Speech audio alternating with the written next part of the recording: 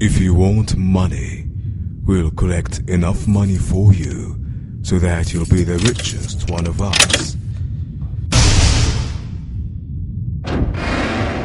If you want leadership, we'll take you as our leader and never decide on any matter without your approval.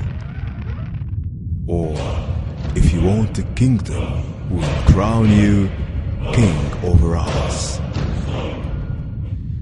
If you want a wife, we would lead you to the most beautiful woman. What would you answer if all this was offered to you? But the Prophet Muhammad refused all this. If he wanted money, women, or power by the call to Islam, why hadn't he accepted these tempting offers while he was at the beginning of the call? He would have garnered all this without any risk or difficulty. Why did he insist on the call to Allah and delivering the message of Islam to all servants of Almighty Allah?